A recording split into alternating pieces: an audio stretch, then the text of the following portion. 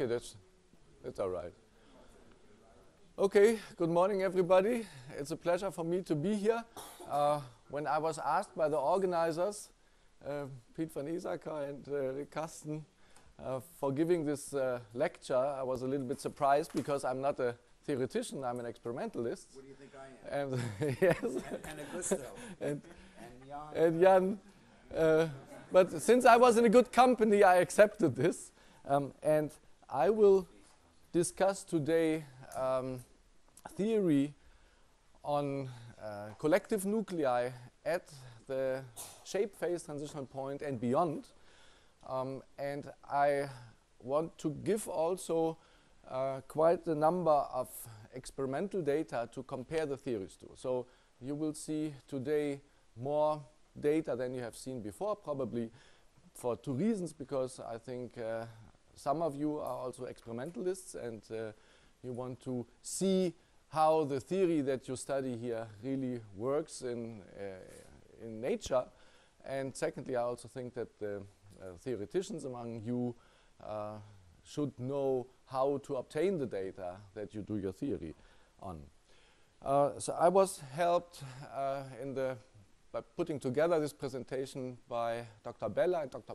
Krugman, two postdocs of mine, and Dr. Krugman is also with us, and he will also help you and me when we do the exercises in the afternoon.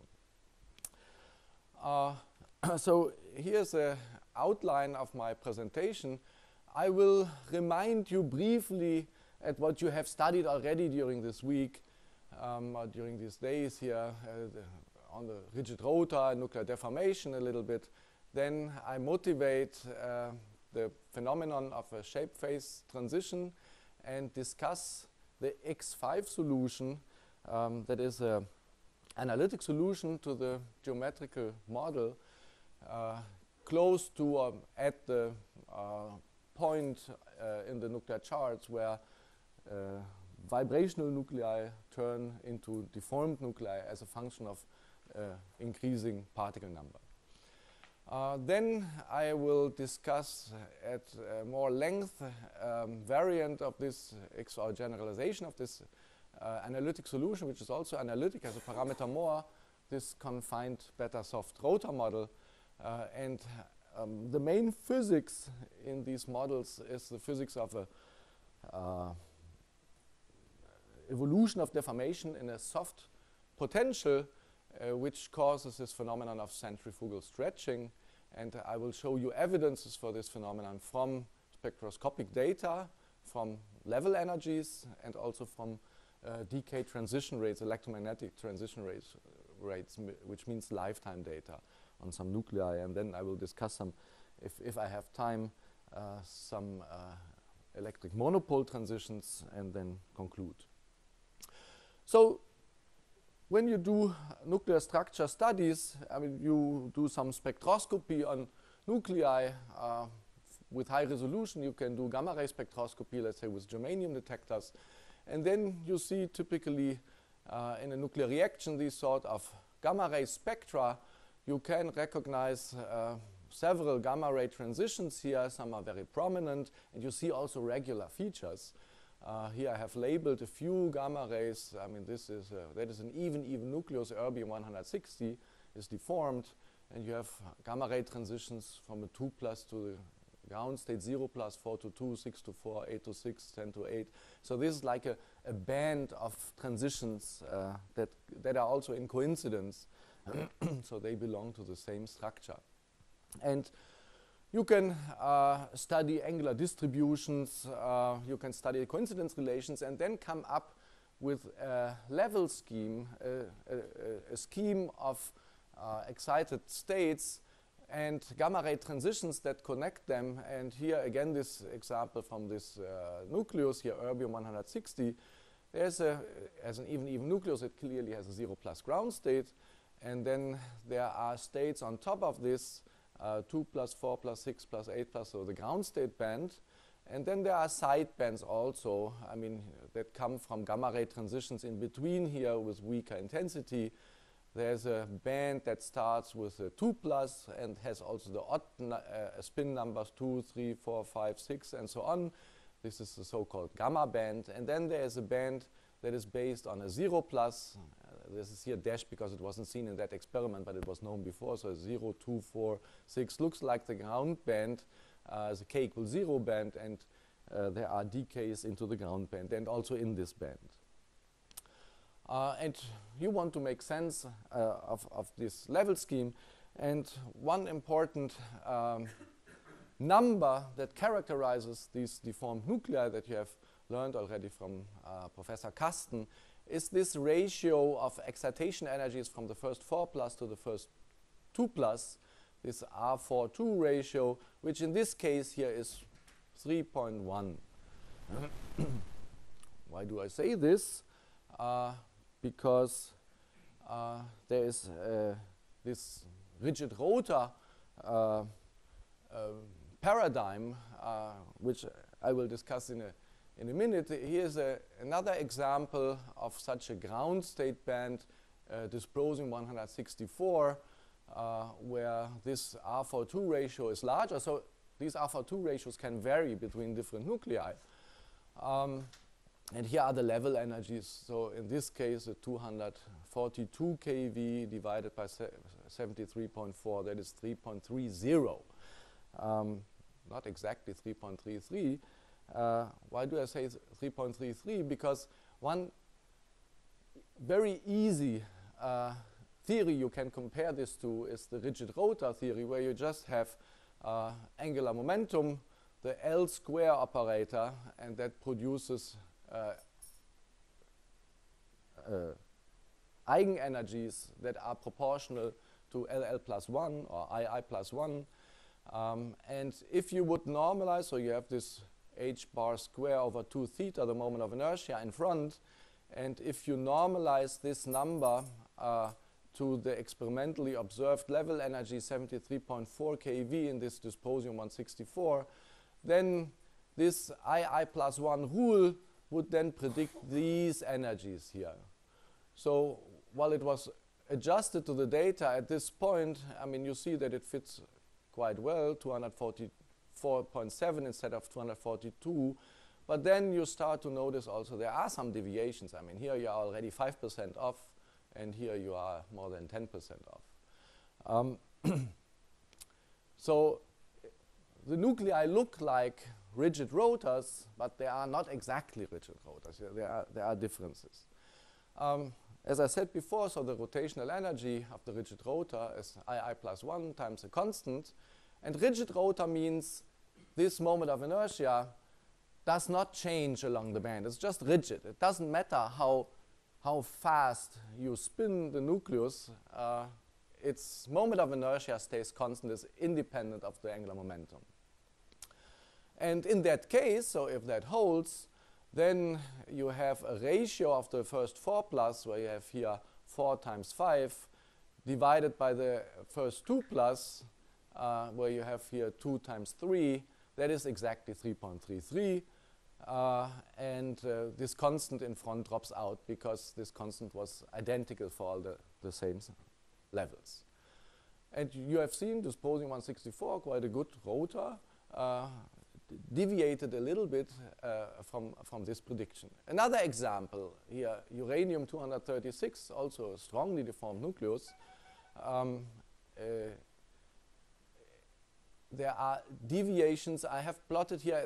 Its first 2 plus has a different energy, of course. It is at 45.2 keV.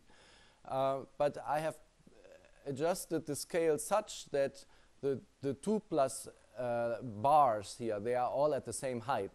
And then the 4 plus, you see then the energy here, you can compare the bars.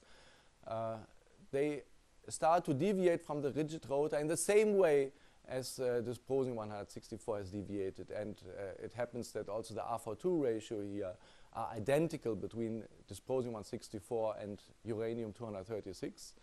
Very close, 1% within the rigid rotor limit, but when you arrive at the 10 plus or 12 plus, the deviations are already 10-15% from the rigid rotor formula. So there must be something in addition to this rigid rotation.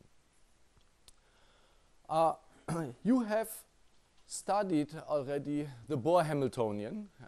Here, Professor Caprio has discussed this topic a lot.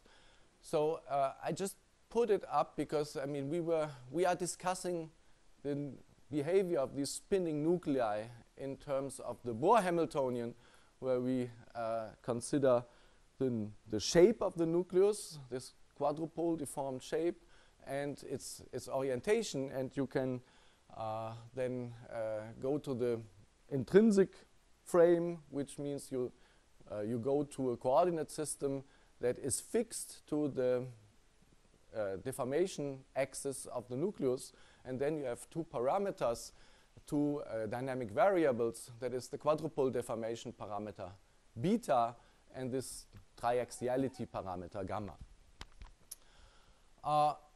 So you have a kinetic energy term here, you have a centrifugal term there, and a potential in terms of these deformation variables beta and gamma. So this is a centrifugal term. I mean, that is traditionally written Q here, but you can also write angular momentum L square in the different directions. And you see the moment of inertia, I mean, that is typically L square over theta. So the moment of inertia in this Bohr Hamiltonian, that is proportional to beta square. So if you compare this to the rigid rotor constraint, which was theta must be constant for all angular momenta, then you see that the Bohr Hamiltonian can be consistent only with the rigid rotor if you fix beta for every state independently of the angular momentum by the potential, and this you can do exactly only if the potential would be a delta function in beta at a certain beta 0, right? So if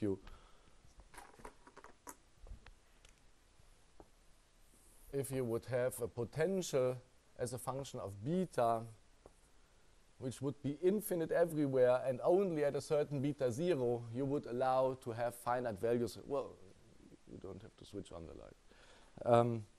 Where you have finite values of beta, and that would keep beta for all the states with angular momentum at that rigid value beta 0. Okay, thank you very much. Yeah, maybe I need it later. Of course, a potential as a delta function, that is quite unphysical. Another nucleus, another data set, Samarium 152, which has historically played a very important role. There is this ground band, the R42 ratio is 3.01, but as before, also in other nuclei, there are other bands, like here's another k equals 0 band with a 0 plus, 2 plus, 4 plus, and other states. And here this band has an R42 ratio by itself. It is 2.69, and the 0 plus state is close in excitation energy to the 6 plus here and has an excitation energy relative to the first 2 plus of 5.62. So it's 5.62 times higher in energy than the first 2 plus state. Nuclear deformation, so we have seen nuclei with different alpha-2 values. Nuclear deformations evolve over the nuclear chart. And here is a plot of where you can find in the nuclear chart, so proton number, neutron number, the different deformations. I mean, this is the area of the rare earth nuclei with strong quadrupole deformations. Here are the actinides with strong quadrupole deformations. I have shown you examples from these regions. And then you see the magic numbers where you have small deformations, vibrational nuclei, and then you have regions where these deformations change quite rapidly as a function of particle number. This is ratio, the R42 ratios in such a region of rapidly changing deformation. So you have values from 2, which I think you have seen this graph already from Professor Kasten, in the samarium isotopes going from 146 samarium to 160 samarium. So these values go from nearly 2 to close to 3.33. And in terms of this potential as a function of beta, you go from a parabola, a harmonic oscillator, so beta square, to something which is close to a delta function. I mean, that is not really a delta function, but there's a strong minimum at a certain finite value of beta. And if you want to go smoothly from here to there, I mean, you must somehow lower the potential at a finite value of beta, and then you must encounter a situation where the low value at beta equals 0 and this low value of the potential at a finite beta, they are almost equal. Right? So you must encounter in this evolution a situation where you have a sort of a flat bottom here and then a steep rise at the sides. And this is a situation which was discussed later in the last 15 years or so as a critical point of a shape phase transition, a shape transition which goes from spherical vibrational to more or less rigidly deformed. There is an analytic solution to such a transition, an analytical theoretical solution to the Bohr-Hamiltonian, which is called the X5 solution, which I will discuss from now on in much more detail. And here are the parameter-free predictions of this analytic solution. There are a few characteristics. I mean, there is a R42 ratio, and this analytic solution, which I will discuss in the next slide, gives a number of 2.90. So for the energy of the first 4 plus to the energy of the first 2 plus is 2.90. And in the excited k equals 0 band, this ratio is 2.80. And there's an analytic and the parameter-free prediction of this model is also that there occurs a 0 plus state close to the 6 plus state in the ground band with a relative excitation energy to the first 2 plus of 5.65. And here's again the samarium data that I have shown you before, where this R42 ratio deviates from the rigid road in the ground band, 3.0, much closer to the 2.9 to the parameter-free prediction of this model. The R42 ratio in the excited k equals 0 band is lower than that in the ground band, as here in this model. And the excitation energy of the excited 0 plus is close to the 6 plus of the ground band, and the relative excitation energy to the first 2 plus is 5.6, like here.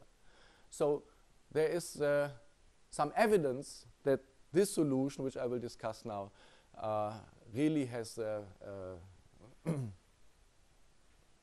occurs in nature. And these data, by the way, they were found by Professor Kasten. And others.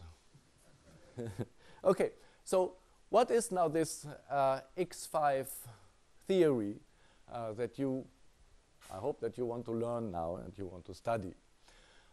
That was found and developed by Professor Jakello at Yale University, as I said, about 15 years ago. So that is what I said in words already, a wave function of the geometrical model in the laboratory system that depends on 5 variables, 3 angles, the Euler angles of the orientation of the deformed nucleus, and 2 intrinsic variables of the quadrupole deformation in the intrinsic frame, this beta and gamma. And that is written here already in a way where one assumes that the beta deformation and the gamma deformation are separable. Professor Caprio has discussed this.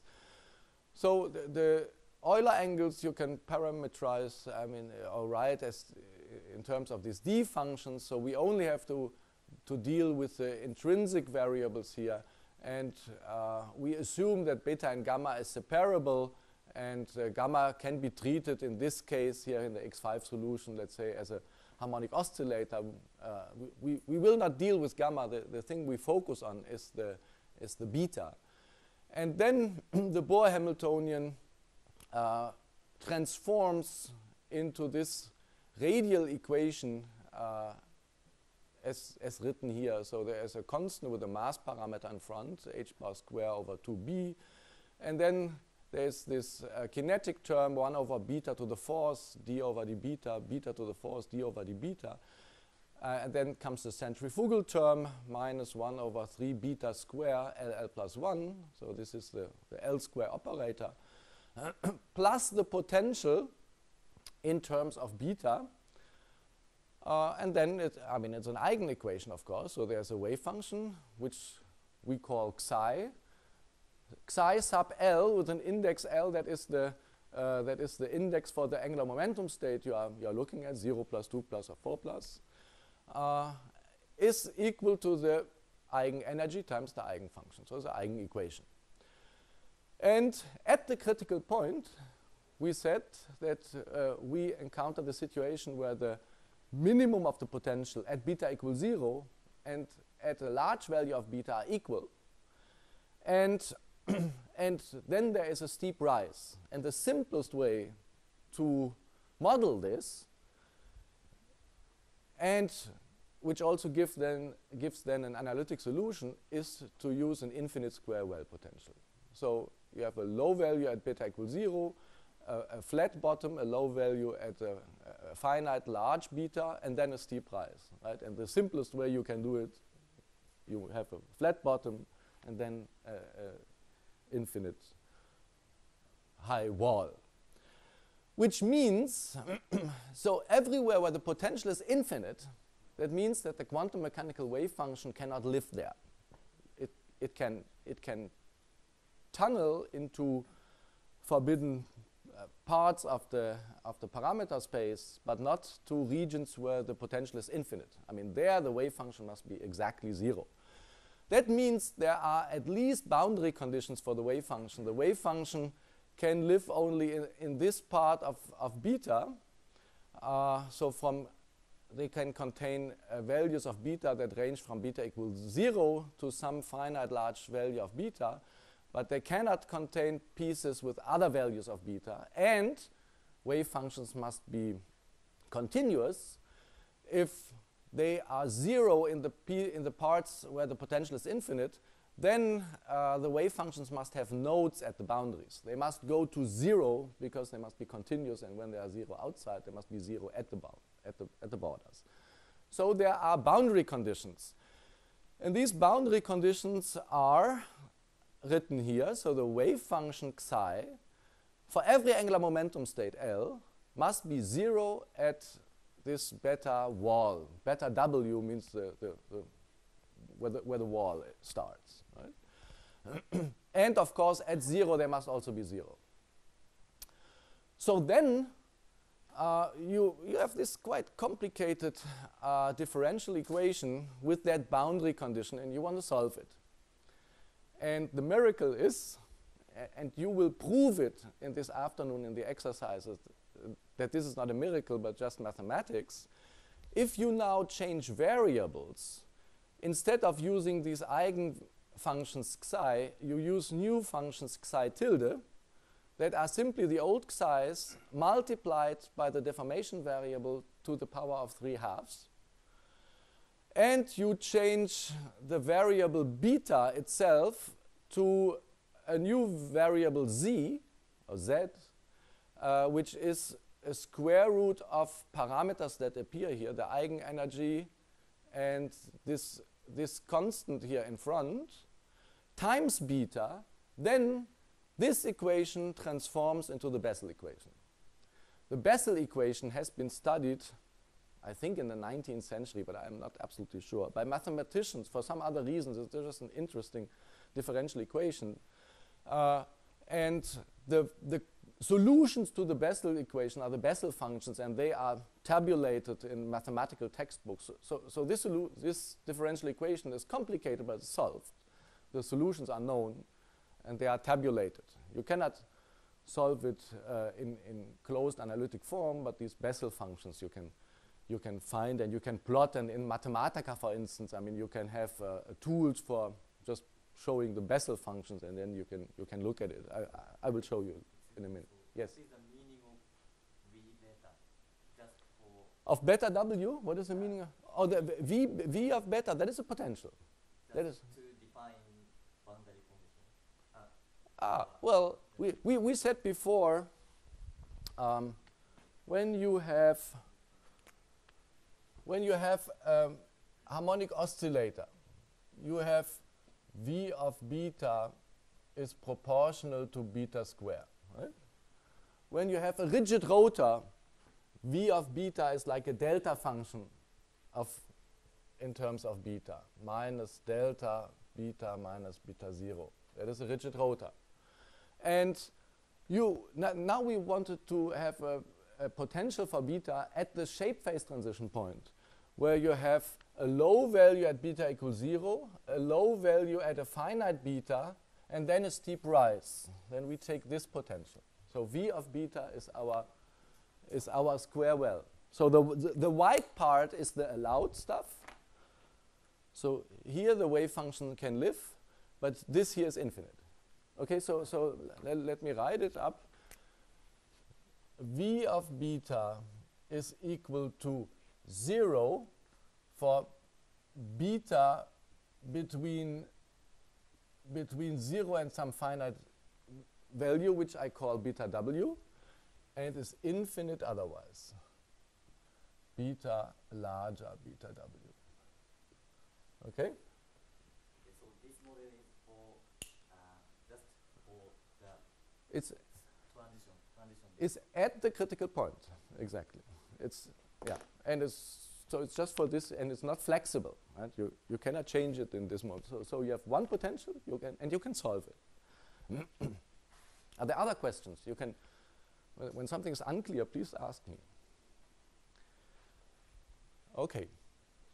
So now we do this transformation of variables of beta into z, which is a constant times beta, and this wave function xi into xi tilde, and then we get the Bessel functions, the Bessel equation. The Bessel equation is the second derivative of your function, so y2 prime, or xi tilde 2 prime, plus the first derivative divided by the variable, plus 1 minus a constant in square divided by the variable in square, times the function itself is 0. That is the Bessel equation. And the solution to the Bessel differential equation are the Bessel functions. And the Bessel functions, they have an index here, and that is just this number, this constant that appears in this Bessel function.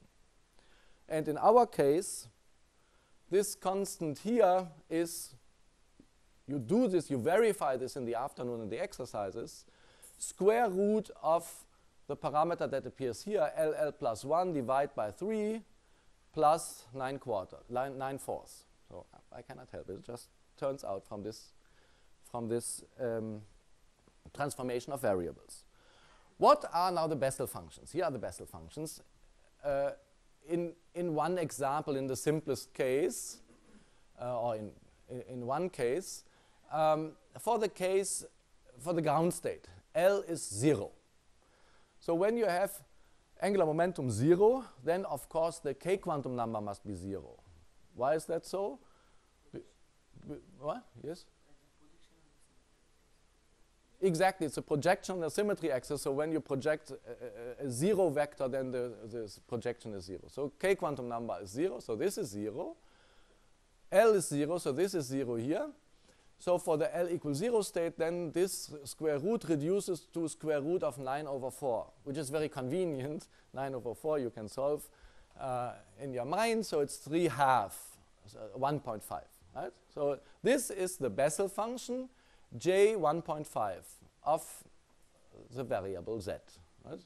Or of x, or whatever you write here. So this is a z-axis here, and this is the Bessel function J 1.5. There is second type of Bessel function, the Bessel functions of second kind. So this is the y function. The j functions are the Bessel functions of first kind. The difference is the Bessel function of first kind start at 0 for the variable being 0, and the Bessel function of second kind, they start at -infinity at the variable at z equals 0. And then they are oscillatory, and they oscillate with the same frequency. But you remember that we had these boundary conditions. The wave functions must be 0 at the variable being 0. That means the solution can only be the Bessel function of the first kind, because that is the function which starts at 0 for the variable being 0. Right? So there cannot be a contribution of the Bessel function of second kind, which is, both are solutions of the Bessel equation. Right?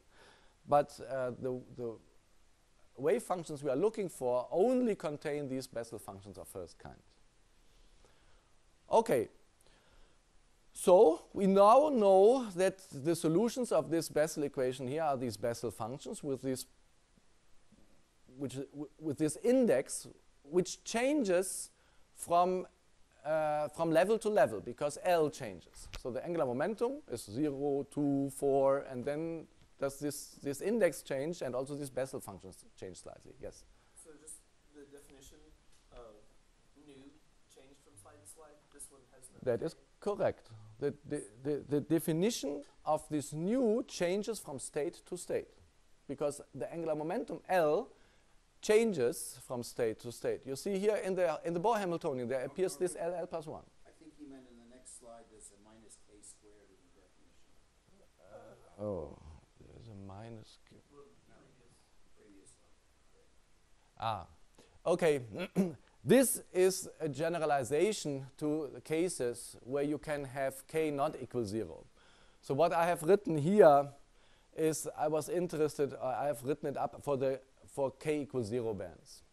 But if you have also k not being 0, we only deal today with k equals 0 bands. So don't worry. But the other equation here, that was more general. If you also consider gamma bands with k equal 2 or k equal 4 bands, then you must modify this. It's then more general. You can also, at one point I will also discuss a gamma band, and then I have used this index. Yeah. So this is more general, and in case of k equals 0, that reduces to the other formula that I have shown before. Okay, so we have the solution, but we haven't dealt yet with the boundary equation, with the boundary conditions. So our boundary condition was that the wave function must vanish at 0. This we have dealt with already by having the Bessel function of first kind only. But we also have the condition that the wave function must be 0 at the wall. Okay, so we can use only those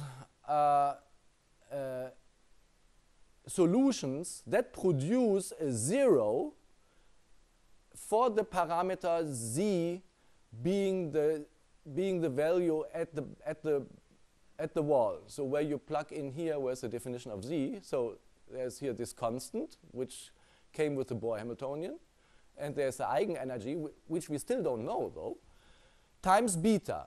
But when we plug in here the beta, the position of the infinite wall, then and we put it into the Bessel function, then this must be 0 because that is our boundary condition.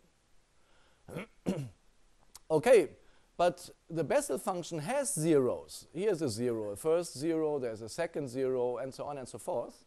So that means that this number here, this ZW, so when we plug in here this beta at the wall, this must be a 0 of the Bessel function with that index.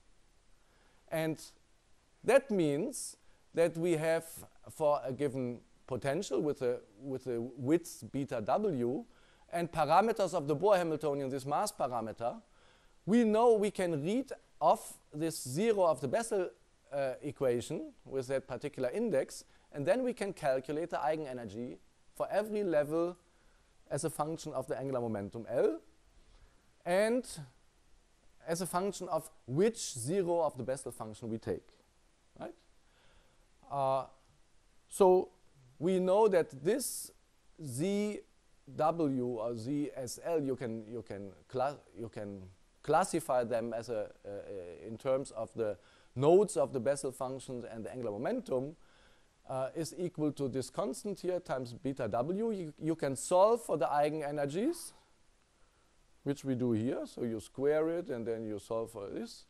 So then you have a constant for the energy of the S state with angular momentum L is a constant times the square of the zeros of a Bessel function with a certain index. Yes? And now we have produced solutions for a spectrum, which I will plot in a minute. So here you're looking for zeros of the Bessel function, so you can get the energy eigenstate. That's correct. So from the boundary condition, we get the eigenstate. Why did you show us the second type of Bessel function? Please wait a few minutes. I will need it later.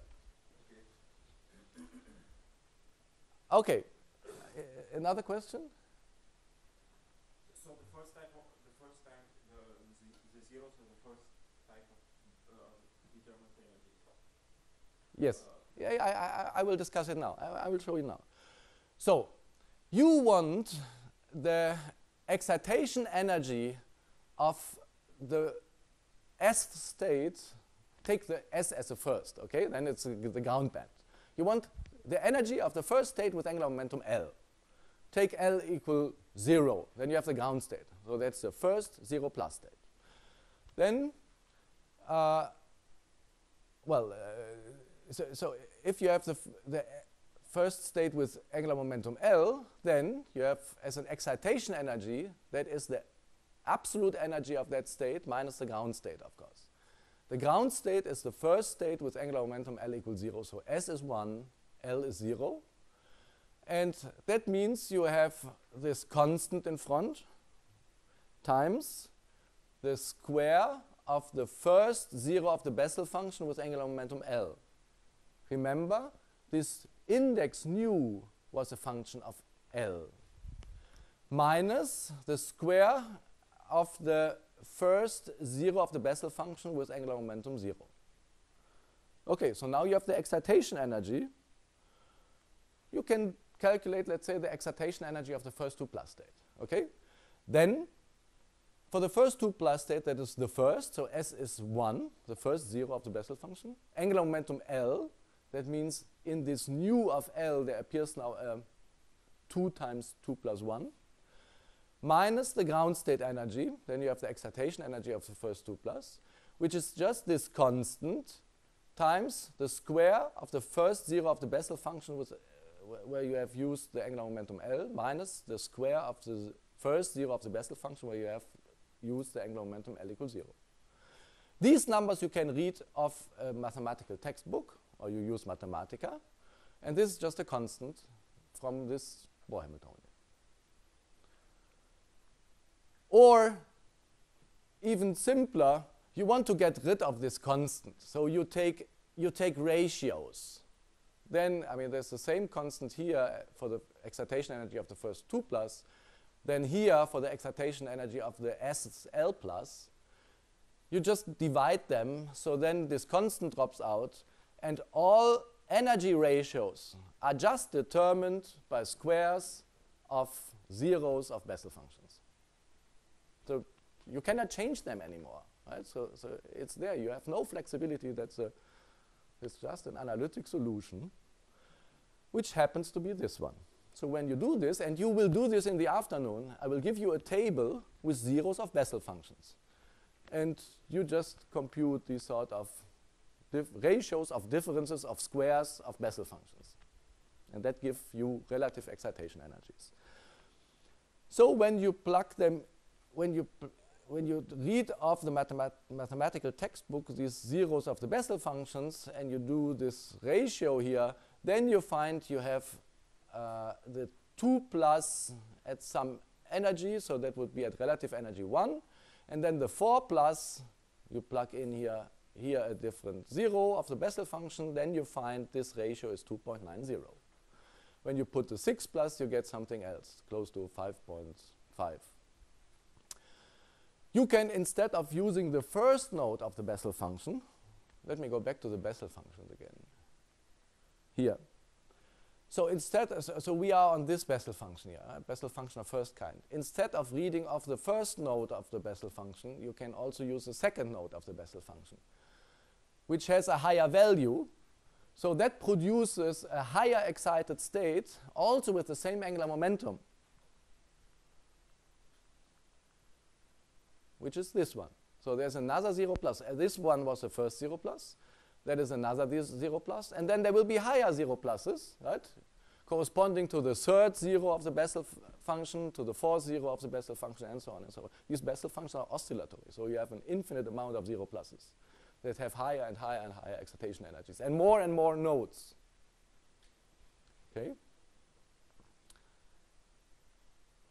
Okay, so and that is how it compared to data. So this is the parameter-free solution of the Bohr-Hamiltonian with this particular potential now.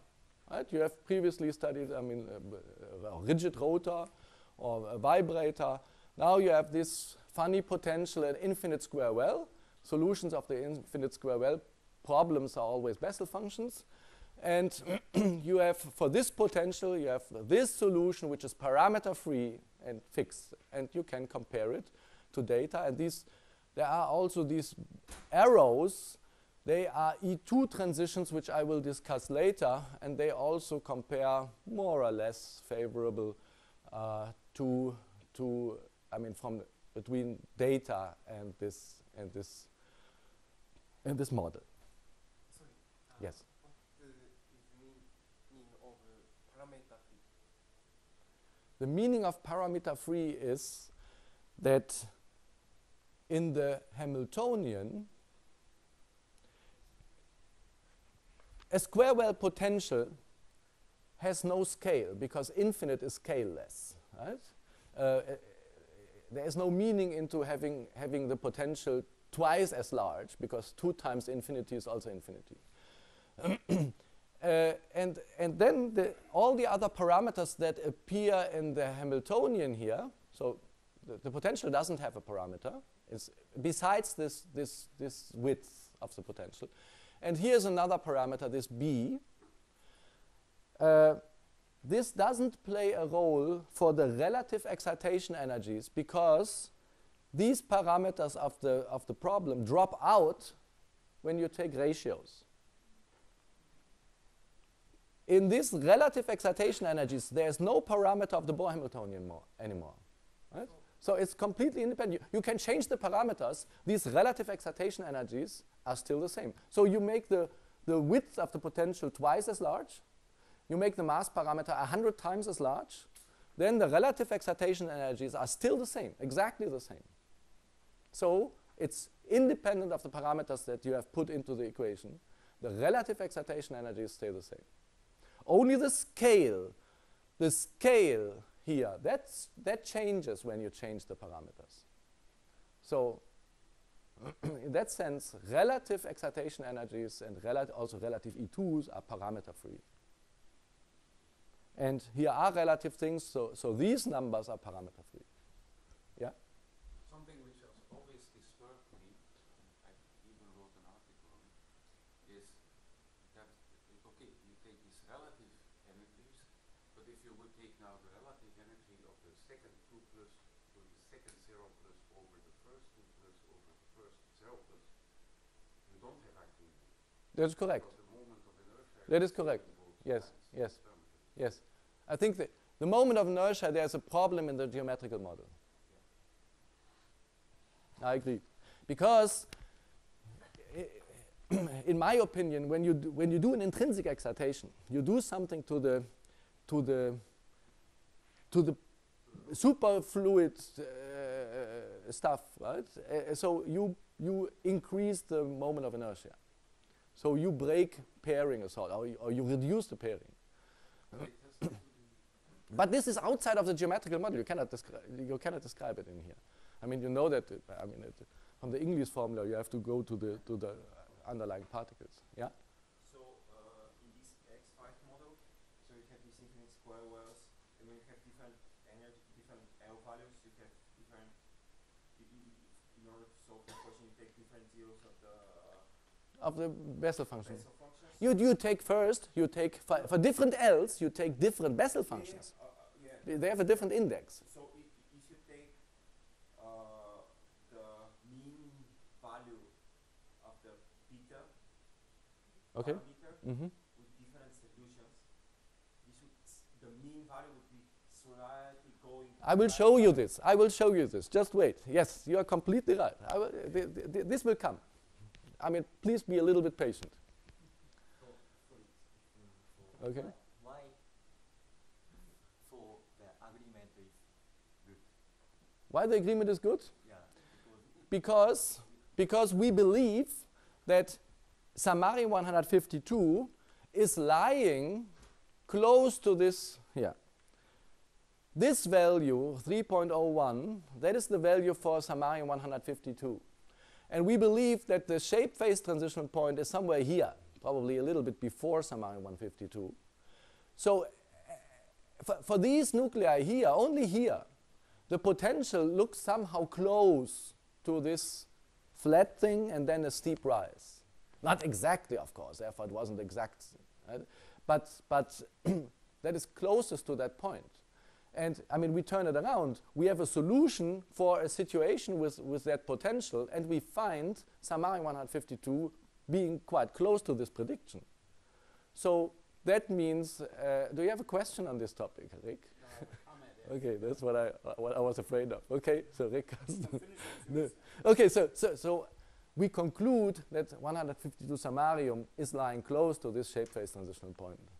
Rick? Remember what I said in one of my first lectures, that these collective models cannot tell you why a nucleus does what it does. It can tell you what it does. And so we find that the nucleus does something roughly similar to this potential. To find out why, you have to do a microscopic calculation.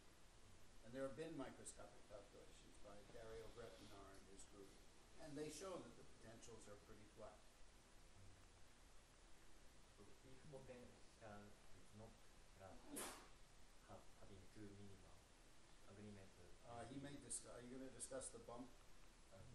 Yes, well, here's Fretinar's. Yeah. Okay, well, just wait. So there is another. There are other nuclei that agree quite well with this prediction. Neodymium 150, which is an isotone to samarium 152, has an R42 ratio of 2.93, which is within 1% equal to this X5 prediction. And the excited zero plus state here is also very close to the situation where it is predicted. But the moment of inertia is different. And then there are higher excited bands also. And also the BE2 values are sort of close from the trend to the prediction. There are some disagreements, but quite good. So we have seen nuclei that have different R42 values, and some of them have an R42 value close to 2.9, which is the prediction of X5. And then also the location of the excited zero plus state is predicted. So you can correlate these two observables and compare data and theory. So X5 makes a prediction for R42, makes a prediction for R02. So in this figure, it is a dot somewhere, right? And this dot lies here. And these squares, diamonds, are data from nuclei in that region that we have looked at. I mean, this beginning of the rare earth nuclei. And you see nuclei with varying R42 values and also with varying excitation energies of the zero plus state, but they show a smooth systematics, right? So, of course, this parameter-free model can only produce one dot here, and it lies in the band of the data, which is good already, so it shows that it is relevant. But of course, you cannot describe all these nuclei because you cannot change this model. It just makes one prediction. Now we do different. Why? Because, I mean, here is the potentials that were calculated microscopically for some neodymium isotopes. Neodymium 150 is here this thick black line. here is beta equals 0. This is a quadruple parameter, but you can read it as beta, the deformation variable. Beta equals 0 and beta equal 20 in some units.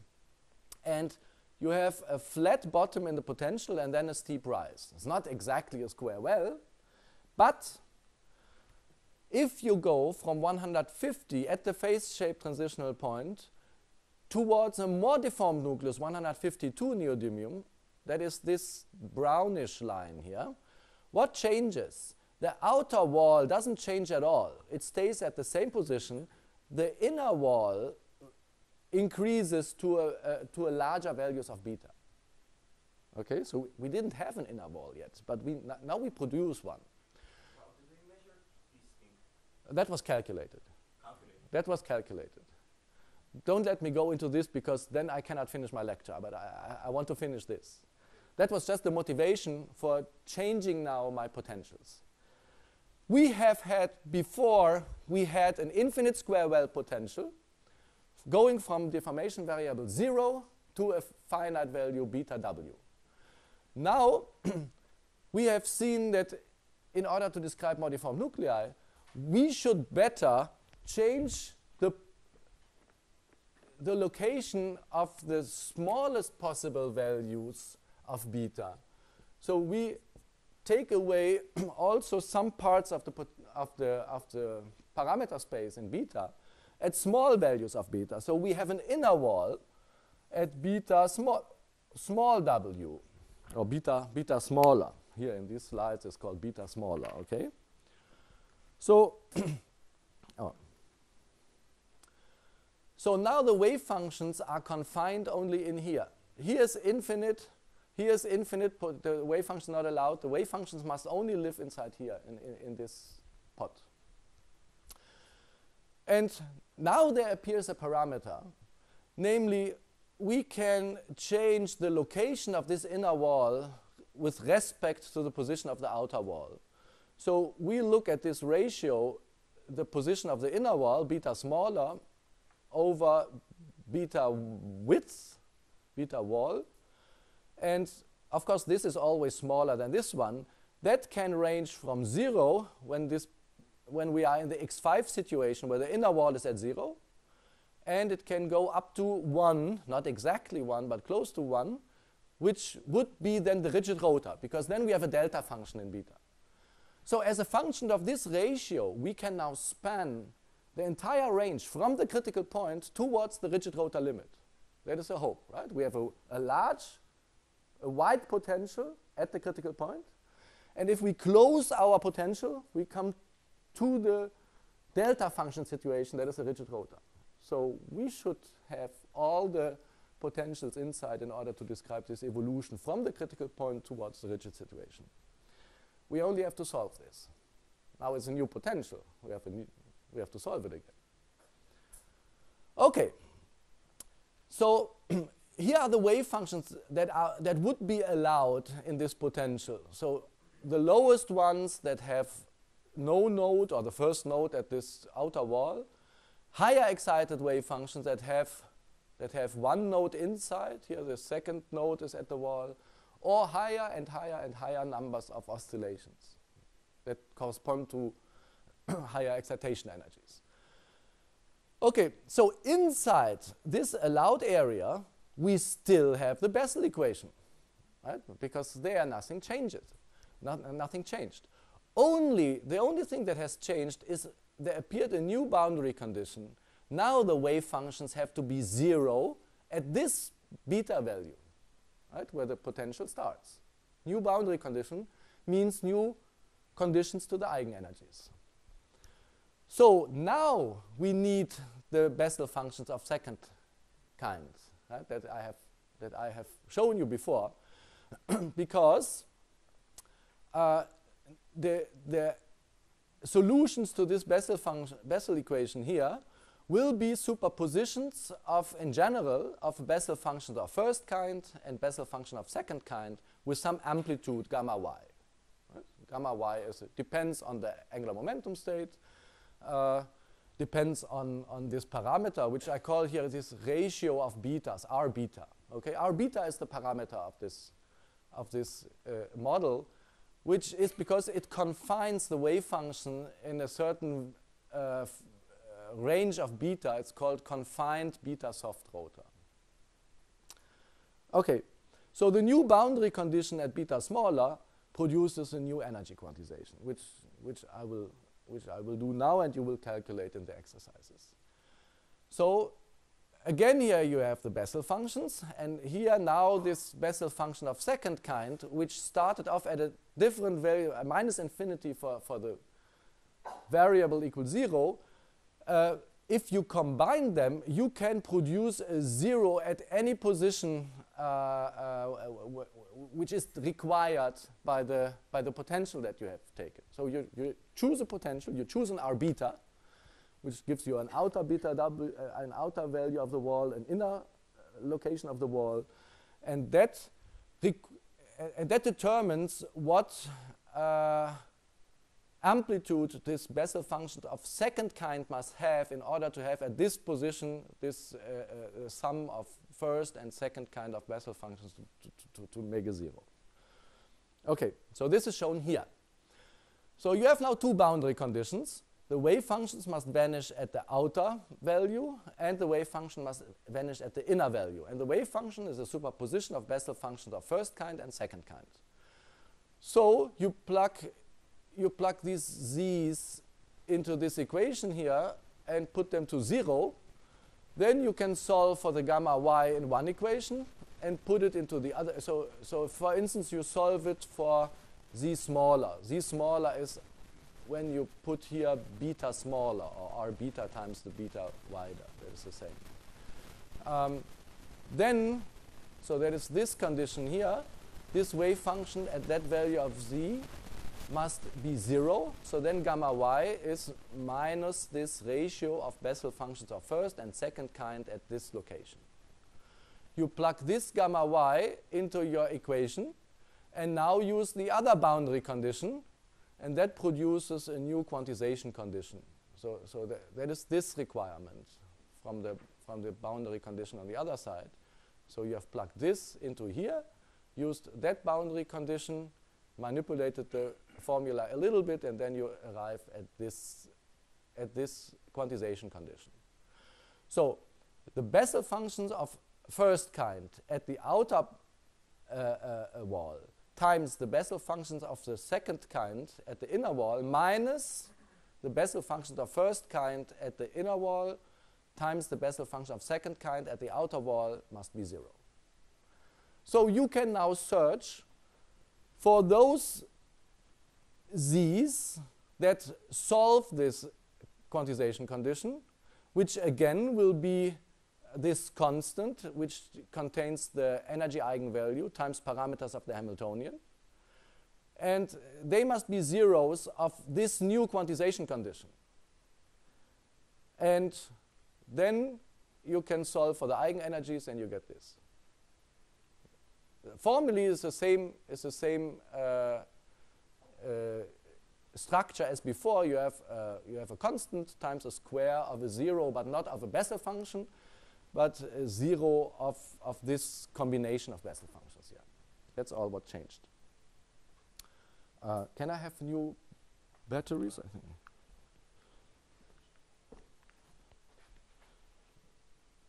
Oh, can you help me with this? I can continue already. Okay. Oh, okay, good. So, but we can convince ourselves what will happen when we change the potential. So I have plotted here what you have said before. The wave functions. The wave functions here are shown for x5. Okay, this is the ground state, and this is the excited 12 plus because of the centrifugal term increasing with 1 over beta square. So the high spin states do not live at small values of beta, they live at larger values of beta. There's centrifugal stretching. So now when you change the potential, from x5, where beta inner is 0, to a finite value, let's say r beta equal 0.4.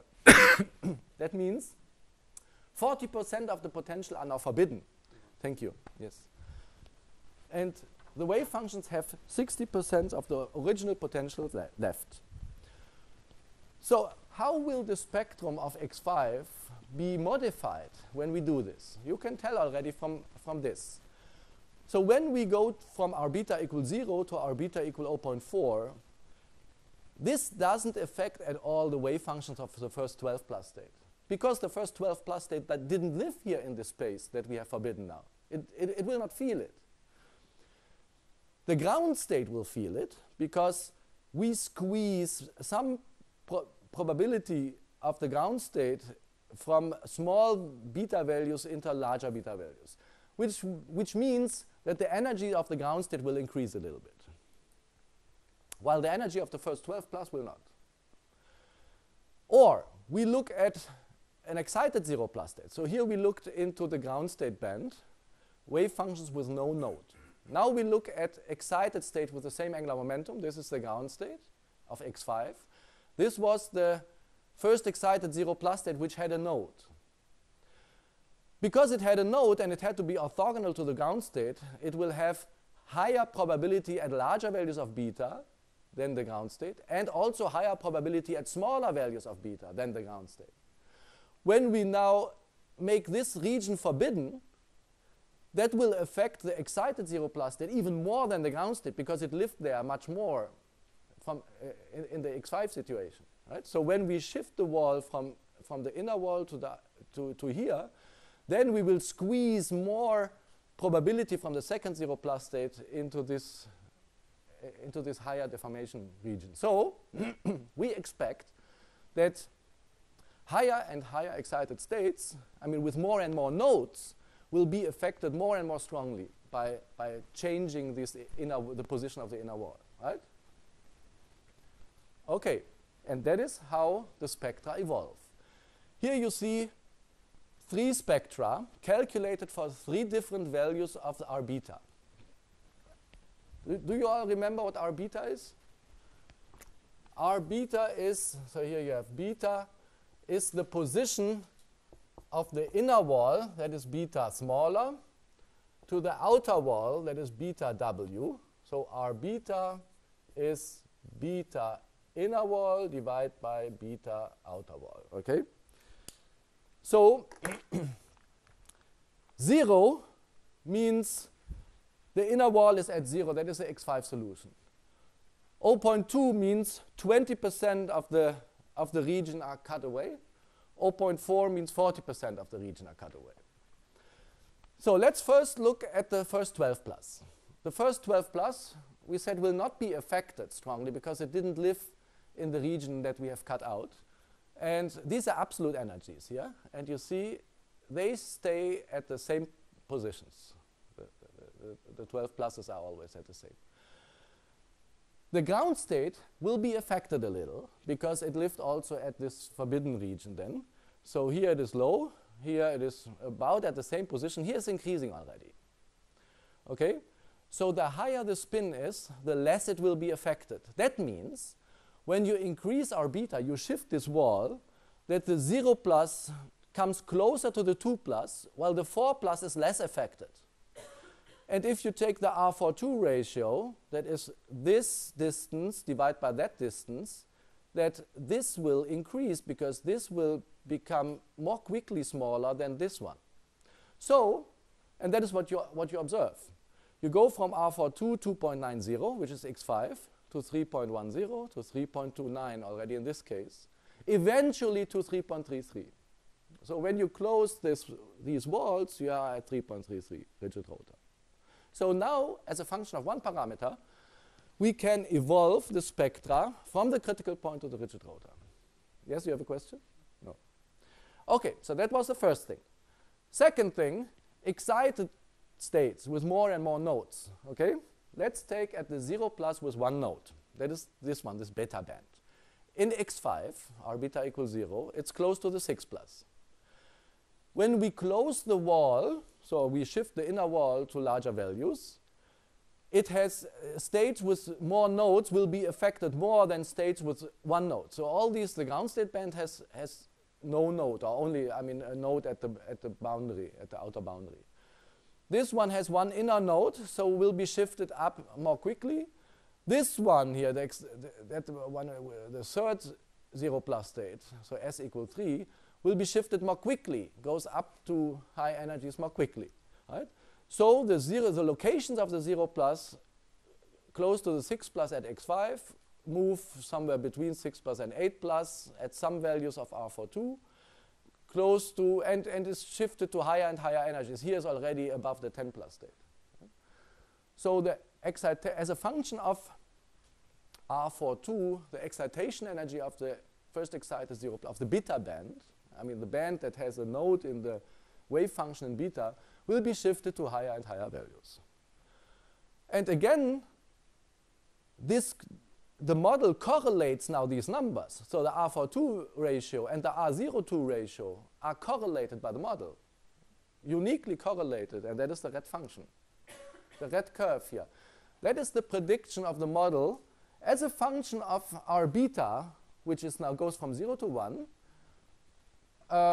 You can, for every R beta, you can parameter-free calculate the R42 ratio and the R02 ratio and make a dot. And when you connect the dots for the range of R beta going from 0, that was x5, to infinity, then you get this red curve. So here's 0.4 already, and it exactly follows the data. So that is a sort of the,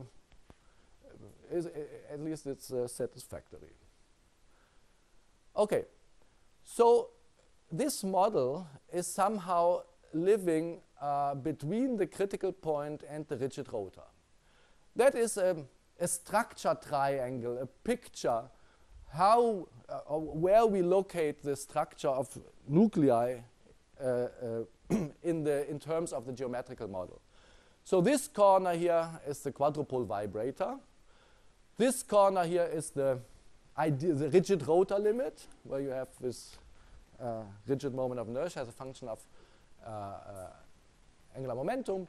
And this is the gamma unstable case where you have soft triaxiality, which maybe I will discuss later, but I don't think I have time. So we were discussing this region here, which is from the shape phase transitional point between a vibrator and a rigid rotor, the X5 solution, towards the rigid rotor. So that is the region where this confined beta soft rotor model can work or can be applicable. So let's look at data. I have shown you before the data for dysprosium 164. Here's the rigid rotor. We have seen the deviations, I mean at the 10 plus, so that was normalized to the first 2 plus here, right? And 10 plus, there was already a deviation of, let's say, 10% or so. And here I have shown you the values for the confined beta soft rotor model, where I fix this parameter R beta to the R42 ratio. So I make sure that the 4 plus and the 2 plus state are the same as in experiment. And everything else is prediction. Right? Then it's parameter free. So you see if the 6 plus 501.3 kV, 501.4, 8 plus 843.7, 843.5. 200 electron volts difference. 1261.3, 1260.7, 600 electron volts difference. 1745.9, 17, well, yeah, 0. So I'm a little confused how the fitting was done again, because I thought you needed the ratio of 0 plus to 2 plus to fit your moment of inertia. Correct. Correct. So I need the ratio of 4 to 2 in order to fit R beta. And then I need a scale. And the scale, so with the scale, here I give now energies in keV, so I have a scale.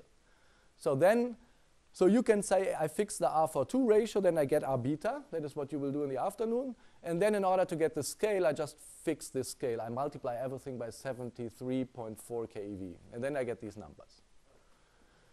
You do the same for uranium-236 that I have shown in the beginning. So now I must go here to the 4th digit in order to, because the description is so precise.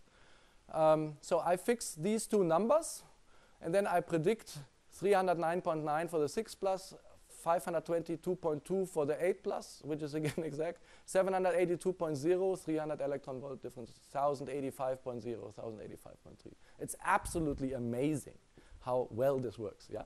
Maybe I've misunderstood something, but in the first example, you said that first you use the ratio 4 plus to 2 plus Mm-hmm. in order to get your R beta, and Yes. then you fix all the level according to the 2 plus. But then shouldn't be the 2 plus energy, of course, is exact. Yes. I mean, Yes, you just and the 4 plus energy also.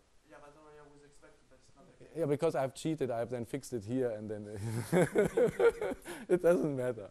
I mean, so it's in the 4th digit. So I fine-tuned it in order to let it look even better, but I mean, it's just a KV. What about the first excited 0 plus? Well, you don't know the beta band there. It will be already. It will not be experimentally the first excited 0 plus state. It's already. These are strongly deformed nuclei. So this beta band will be already in these nuclei at, let's say, from the prediction at 2.6 MeV or so. So you don't know. It only works for the ground band. It only works for the ground band. In these rotors, because there I think the beta band has never been seen. The beta band is up there. It's not the first excited 0 plus state. Will not be the beta band, because it's squeezed to too high energy already. In this, so the CBS works best for the ground band in these nuclei that are strongly deformed, because the deviations from the rigid rotor are so small, and that I can get them very well by letting the potential have a little width. Well, the width is not so small. Actually, our beta is 0.4. Right? So you have 60% you have still left of the X5 potential. But the deviations are smaller than 1 over 100, 1 over A. I mean, that's really remarkable. You can do this for all these nuclei. This is the relative deviation in the ground band, over the ground band up to the backbending region or so. It's of the order of 10 to the minus 3. Think about the Balmer series, the famous Balmer formula, 1 over n squared minus 1 over 4, how quantum mechanics was found, is good to 10 to the minus 4. Not much better. Okay, but actually the most interesting, so we have an analytic solution for X5, we have an analytic solution for the rigid rotor, which is a rigid rotor, and we have this confined beta soft rotor model, which is now analytic between these things. The most interesting for this model is, of course, something which is far away from X5 and far away from the rigid rotor. So nuclei that have R42 ratios between 2.9 and 3.33. So 3.1. Right? 3.1 is the most interesting for these. And if you look in the nuclear chart, this is some piece of the rare earth region, dysprosium up to hafnium tungsten. Then you see that for these nuclei, dysprosium 158, erbium 160, ytterbium 164, hafnium 168, they have R42 ratios of 3.1. So therefore, I've shown you in the beginning erbium 160, and we have done experiments on this. I mean, that was a couple of years ago, like 8 years ago or so. So we have done gamma ray spectroscopy. I have shown you the data. There is this ground band. There is the excited 0 plus band. So you see the 0 plus already above the 6 plus. And there is also a gamma band. We have done some work on spectroscopy. I will not go into this. Here is the evolution of these structures in erbium isotopes. These are the ground bands from erbium 156 to erbium 164. And here's in the middle is erbium 160 that we are interested in. Here's erbium 160, that is the gamma band, k equal 2. And here's the shape phase transitional point. The 0 plus is lowest, but this is erbium 160 already beyond the shape phase transitional point. And we have extended these bands in order to do these comparisons. And now comes the interesting thing. So you have seen that this model, because of this open potential, that produces as a function of angular momentum, produces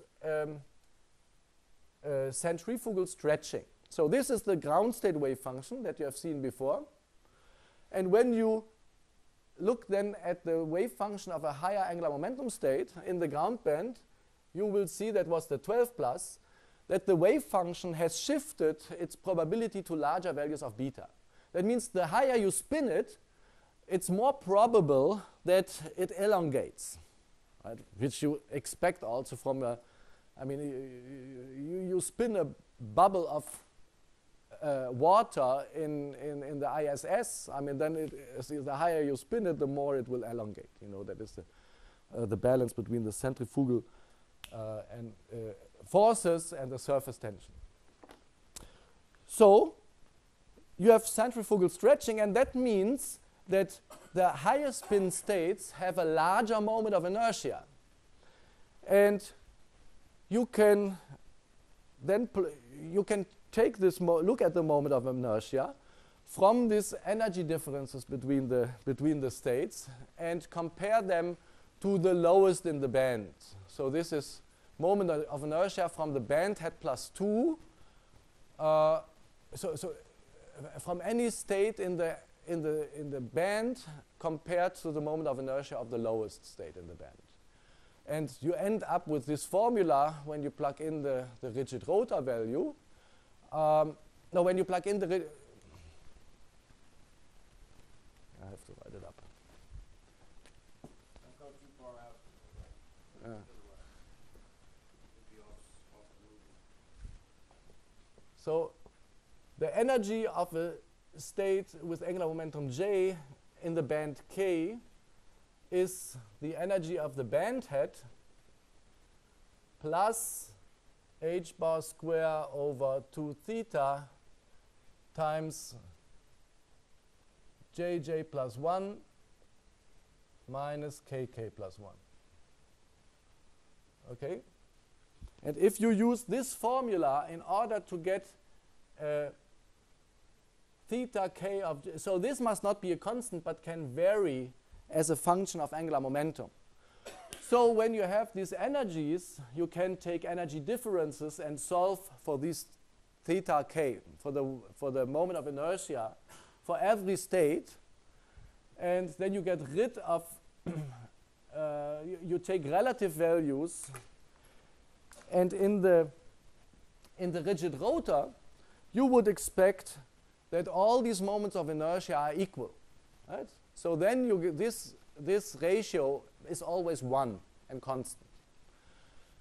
The black dots are the data, and the green lines are the result of the confined beta soft rotor.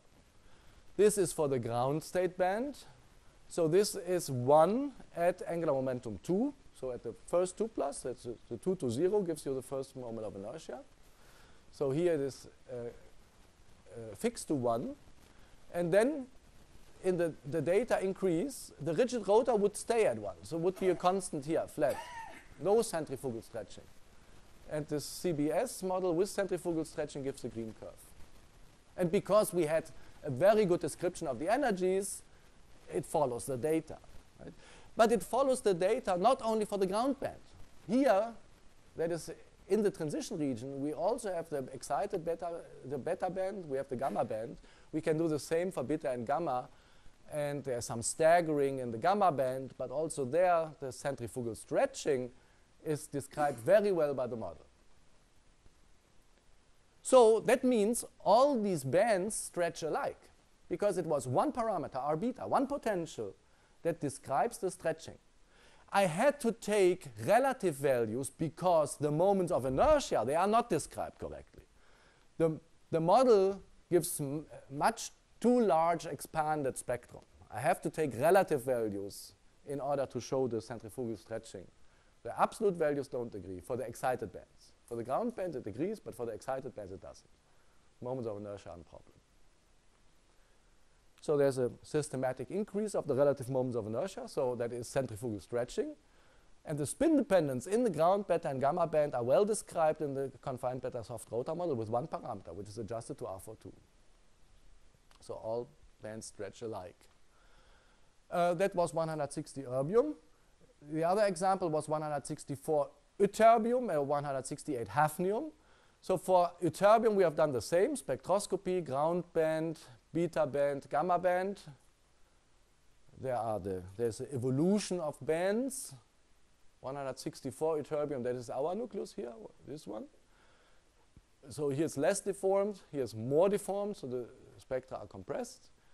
And 164 ytterbium, this is our nucleus, that is a beta band here. And we do exactly the same, centrifugal stretching. Again, the red curve is a CBS fitted to these 2 points here. And everything else a prediction. The beta band, well, there are some deviations, but it's not so bad. And the gamma band also very good. But you will learn this model in the afternoon. You will also get as a gift, you get a code which you can use to calculate your own nuclei. Then you want to look at, this was energies only. You want to look at transitions. E2 transitions, for instance, the E2 operator is alpha 2, the quadrupole variable, plus if you really want to make sure that there is a well, you can expand it in alphas. There's a higher order term. Usually this is confined to the first term only, but I want to use also the second term. When you go into the intrinsic frame, you have a piece with a first order alpha, which produces a piece in first order in beta, and the second order alpha produces a piece in second square in beta. So you have an effective charge in front, and then a piece which is proportional to beta, and another piece which is proportional to beta square with another constant chi. I want to use this form because this is consistent and comparable to the interacting boson model that you have heard about yesterday, where the E2 operator, TE2, is an effective charge times the quadrupole operator that contains a chi. And this is an effective charge times, in terms of bosons, that was S dagger D, 1D boson plus D dagger S. So either you create it or you annihilate it, plus a term chi times D dagger D. So when you have coupled to 2, of course, so you have a piece, these D boson operators, there's one D boson in here. This compares to a term which is proportional to beta. And then you have we have a term in the quadrupole operator which has 2 D bosons, and that corresponds to a term which is proportional to beta square. And you have this parameter in front. So this is now exactly the form I have here, apart from that I take here a scale out. But that is fine. I just plug it into the effective charge here. Okay. So then you have the wave functions, and you can calculate E2 transitions. And yes. I'm not following why the proportionality to beta is linked to these creation and annihilation operators.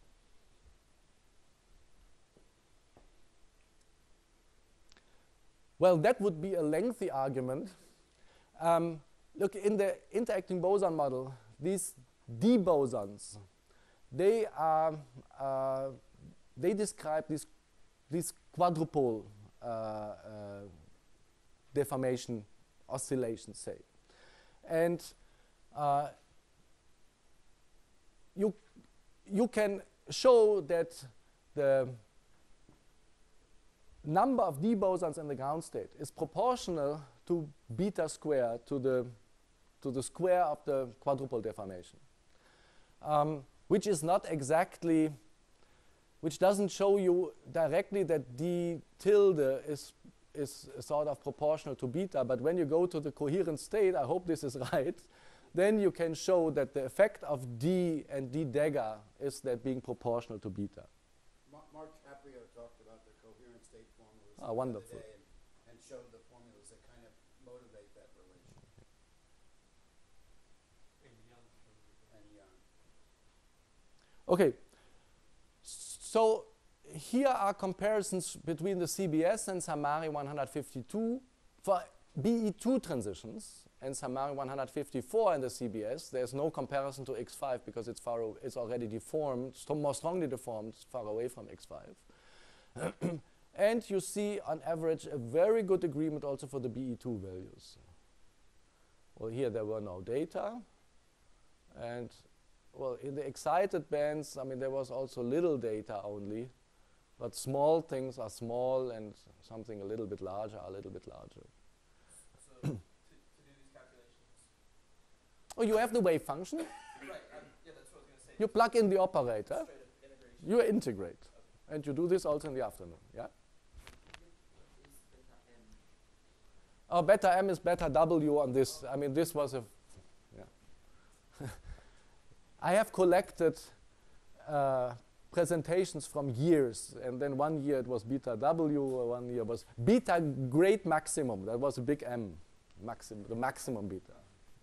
And there was a minimum at a small m, yeah?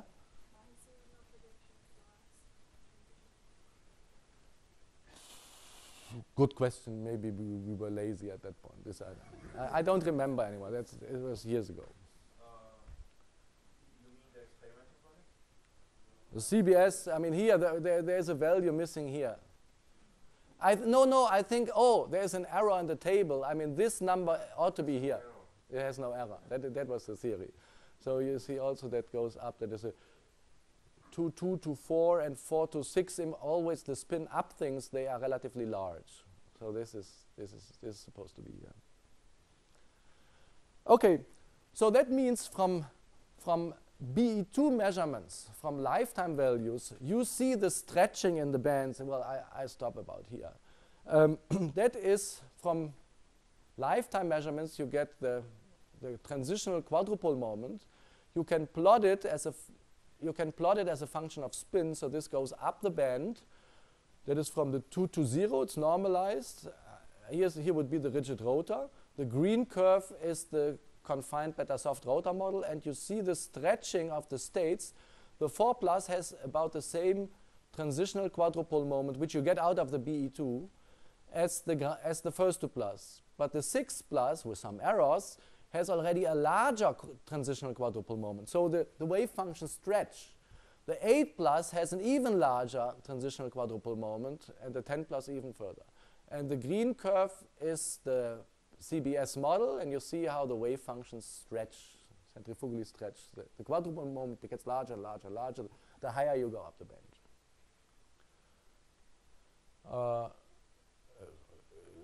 Same set of data for Hafnium 168. This is energies, relative moment of inertia. So red crosses are data, green is the CBS model.